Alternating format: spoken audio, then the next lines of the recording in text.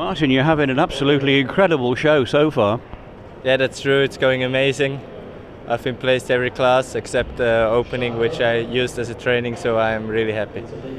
In your own country, of course, as well, but you know, you come from a wonderful family. To have top international riders as a father and an uncle must be a big help, especially in Switzerland. Yeah, for sure, it's a big help. And the biggest help is that they support me a lot. Also my mother, which used to be an international rider, so this is a really good management which I have behind me. And tomorrow in the World Cup, do you need points?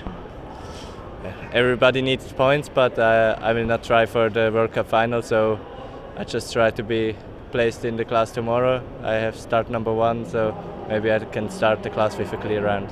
What do you ride tomorrow? I will ride PSG Future. He's a 10-year-old Holsteiner.